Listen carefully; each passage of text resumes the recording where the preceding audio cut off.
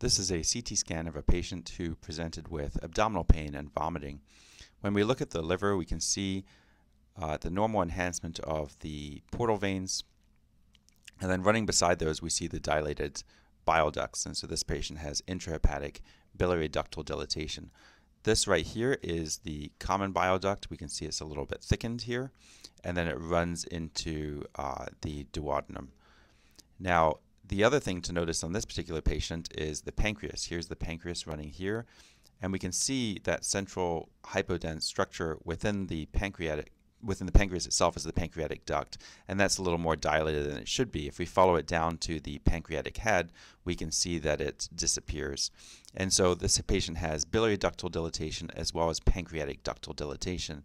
This is the double duct sign, which raises concern that within the pancreatic head there may be a malignancy here, and so this patient would be recommended to undergo endoscopic ultrasound and biopsy. So this patient actually ended up having pancreatic adenocarcinoma.